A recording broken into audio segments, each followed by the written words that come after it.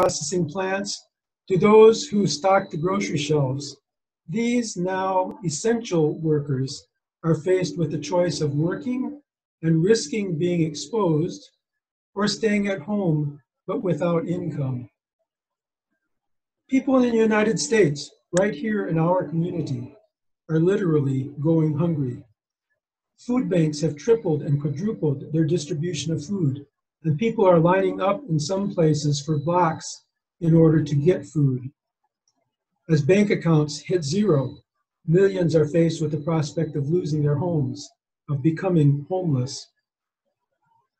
While we have now surpassed the number of 105,000 deaths in this country, in the last few weeks, states, including Florida, have begun to say that we need to open up. But even as we open up, our state is registering between 300 to over 1,000 new cases daily. The infection rate is not decreasing, and the death toll is mounting. And harking back to the pandemic of 1918, there are warnings that we may be setting ourselves up to see thousands more infected and dying. This is the time of COVID-19. But I'd like for us to consider a question. Is the problem the virus, or is it something about the priorities of the society that we live in? I might get in trouble for saying this. Some of you may not agree with where I'm going. But we live in a society built on a capitalist economic system. Many in Latin America and even in the well-known thinker Noam Chomsky would describe this system today as savage capitalism. What is the main interest of capitalism? Harking back to the Brazilian doctor's analysis of the medical model, it's all about money, right? The central driving force of capitalism, by definition, is not people, but profits. And what is going on right now for us as a nation, as we witness the push and pull to opening up versus keeping each other safe, is a questioning of our very foundations, of what is important, of who we are at the core. Are we the village that it takes to raise a child, a village whose commitment is to each other? Or are we all about the gain, damn what else may come?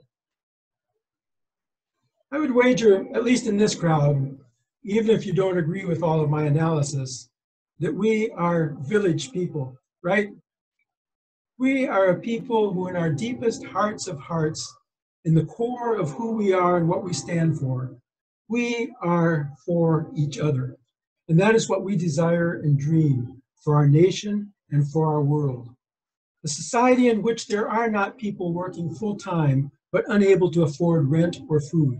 A society in which it is no longer the case that overwhelmingly Black men and women are killed by white police officers or by self-proclaimed citizen vigilantes, at times in broad daylight, without any concern about video cameras recording the ghastly scene.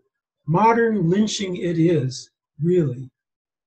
We dream of a society where people are not forced to choose between healthcare and bankruptcy, a society where everyone of whatever gender, race, ethnicity, or creed are valued for who they are and the gifts they bring equally. A society, a world in which wealth and resources are distributed in such a way that everyone benefits. I'm not talking about taking from the rich to give to the poor, but rather a society built in such a way that there are not rich and poor, not a 1% and the rest of us, but where everyone has a reasonable share of the pie. A world where we are moving away from an environmental holocaust, where the news is not telling us of burning rainforests and of leaking petroleum pipelines and of suffocating smog. A world in which our food is fresh and healthy and not poisoned with pesticides and other toxins, where the soil is nurtured and made rich, not raped and then put on life support with layers of fertilizers that become runoff. I'm sure each of us could add other details to this dream. But perhaps we feel impotent. It's a wonderful dream, but we feel that it is not possible. But I disagree.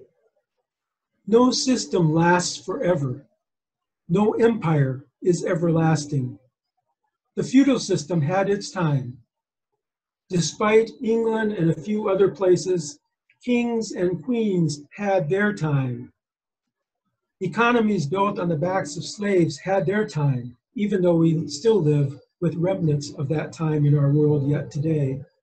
And as several writers I have read recently suggest, actually, capitalism is one of the more fragile systems, and its day, too, will come. One example of the new being possible. I had the privilege to be part of a solidarity mission to Venezuela this past January. Not interested to argue the pros or cons of Venezuela and its government, although I do oppose my country, the United States, using its economic and military power to try to determine how other countries live and are governed. But that's a story for another day. But Venezuela, as probably all of us know, is along with Iran, Cuba, and other places, a country subject to a crippling US embargo. What I learned in Venezuela was that virtually all imports and exports are being barred.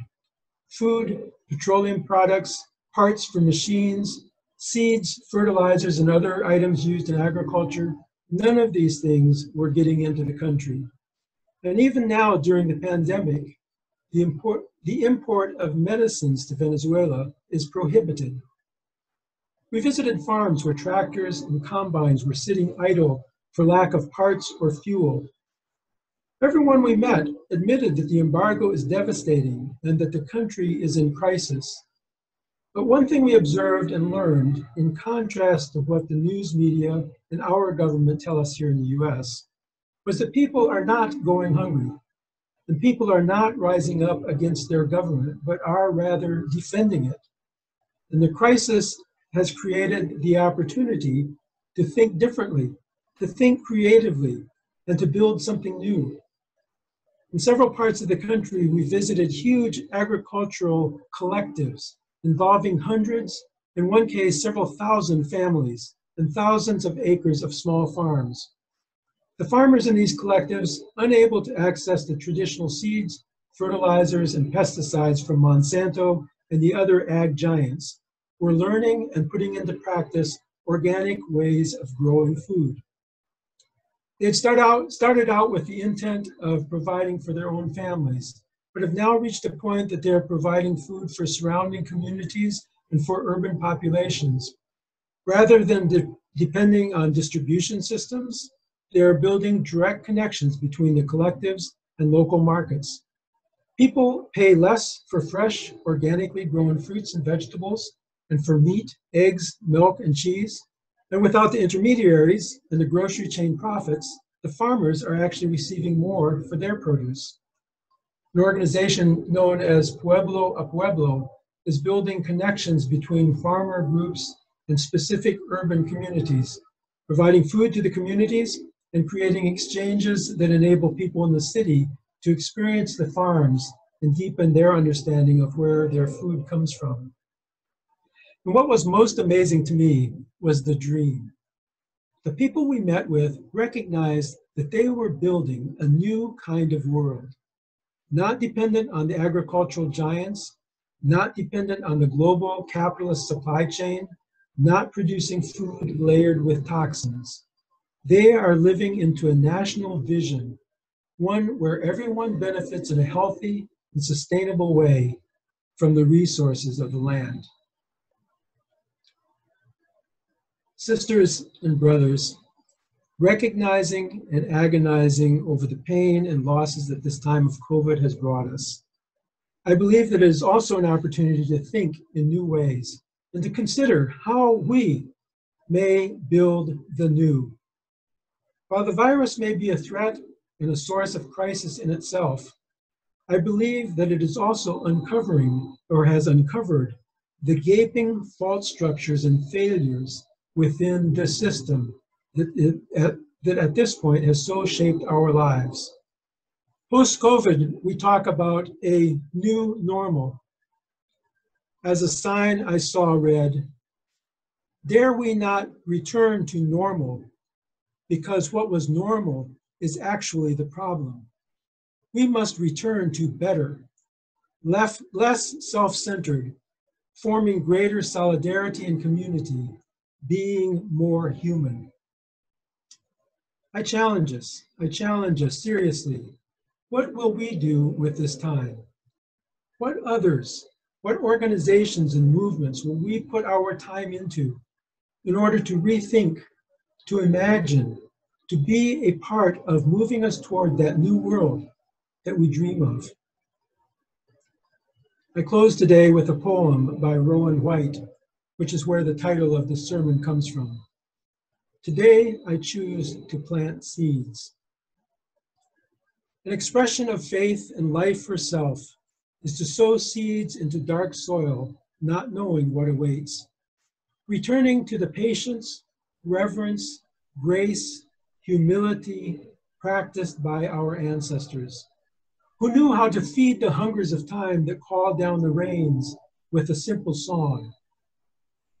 It is those kinds of people whose memory courses through my veins like wild rivers, reminding me to wake up amidst the confusion, to do what must be done to feed the children, to tuck vibrant seeds into fertile soil and patiently tend the garden, back bent in service.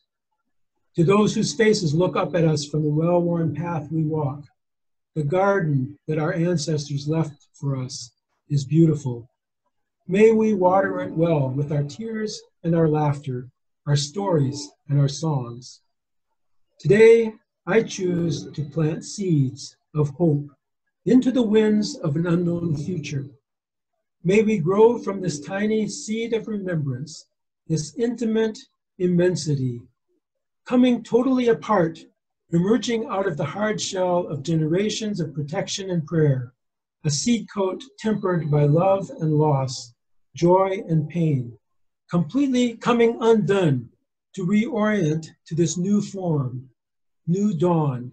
The time to be those ancestors our children are waiting for is upon us. What seeds are you sowing today?